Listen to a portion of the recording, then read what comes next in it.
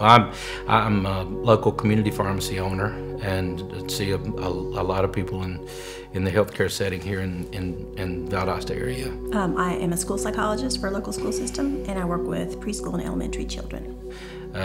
Been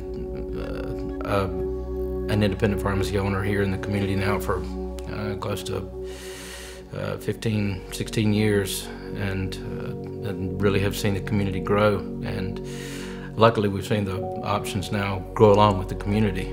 So it services so many more people now. And it's a wonderful service here in the community.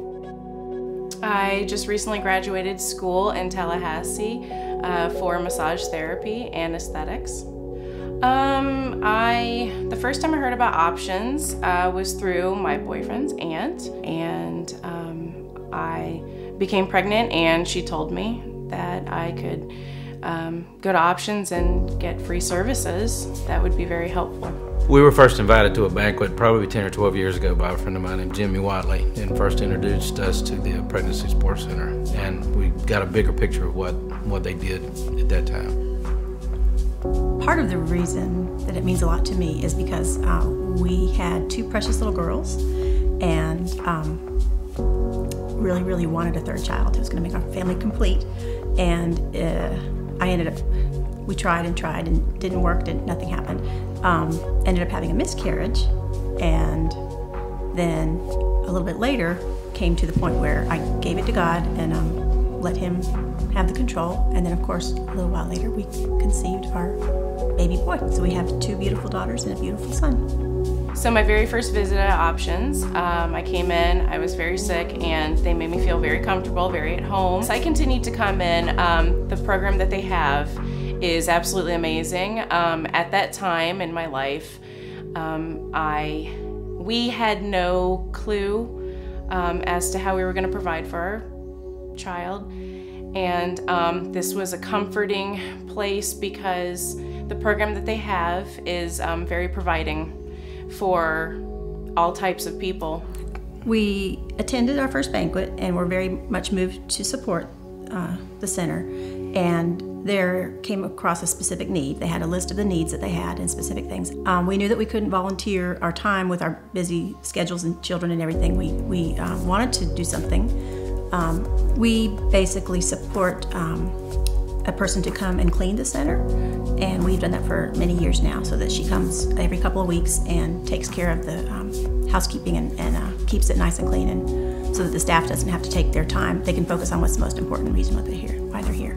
I actually am kind of employed here.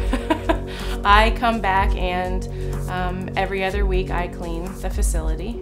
Coming back, it does bring back memories, and then coming back here now, it brings me back through my journey, and it also makes me wonder how others are doing through their journey. It was a way that we could help kind of behind the scenes and help to keep things running smoothly, to support the center, and just to keep one less thing for the staff to have to think about and to do. I feel like this place is incredibly nurturing.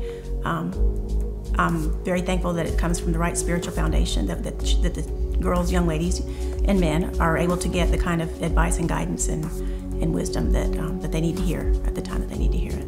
Joseph now, he is quite the character. He is obsessed with cars. He loves his grandmother. He loves to play at grandma's house. He loves to eat fruits and vegetables. We tried to keep him on a strict diet. He does very well with that. He's a very warm-hearted, loving child. He's a very good kid. I want to say that this place, it gives you so much that you're needing, and you're coming here for a need. You're coming here for a few different needs maybe, and I just want to say that all of the hearts that are involved in this are very giving and understanding. Everyone who is involved in Options are very wonderful and loving people, and they help in so many ways, and and the program that is set up here is a very wonderful program. And I have told very many people about this place, and I always will recommend this place to anyone.